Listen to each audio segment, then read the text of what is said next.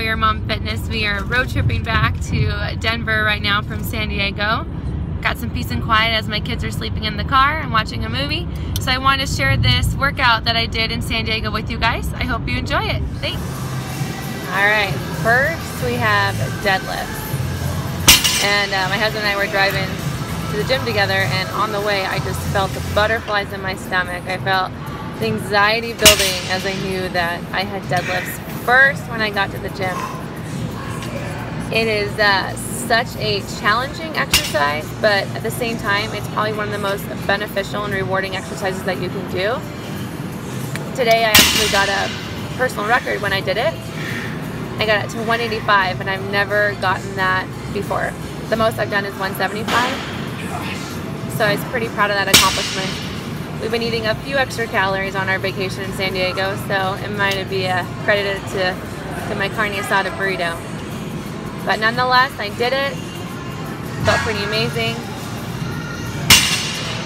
Always make sure that when you do a deadlift that you don't try to throw tons of weight on it when you're not confident and sure of it yet. Be patient. It takes a long time to add weight on a bar for deadlifts. The biggest thing is keeping that back flat, protecting it. Did 3 sets of 8 reps at 185. Finished that up. The next exercise I did was I went into a landmine row.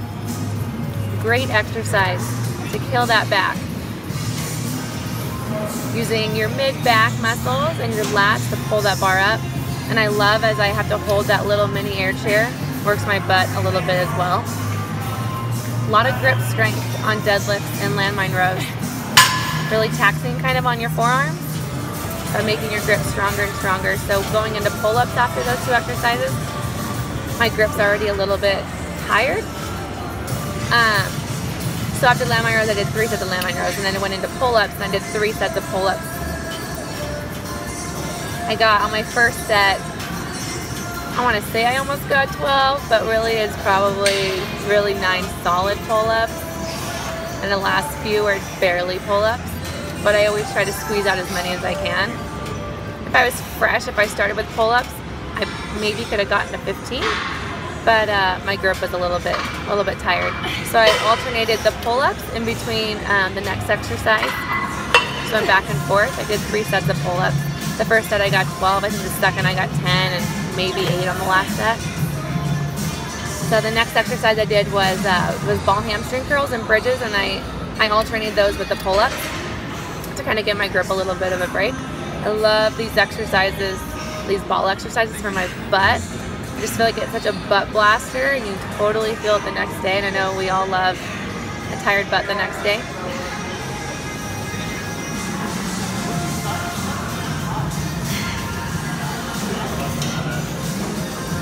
But because deadlifts work so much butt too, you can tell I'm struggling a little bit on those. And after I did the pull-ups and the ball stuff, I went into single Romanian deadlifts. I did 55-pound little short barbell, 10 reps on each leg. I love to keep my back leg, the leg that's up in the air, as straight as I can, so I really get the contraction through my glutes and hamstrings.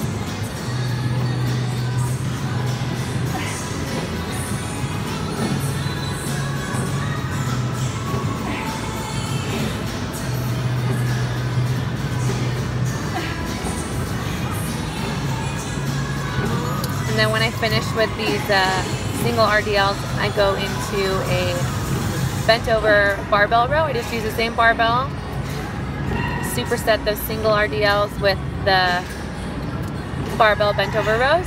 I got 10 of those in, and I also did 10 of the single RDLs too on that superset. And I do 3 sets of those of 10 reps.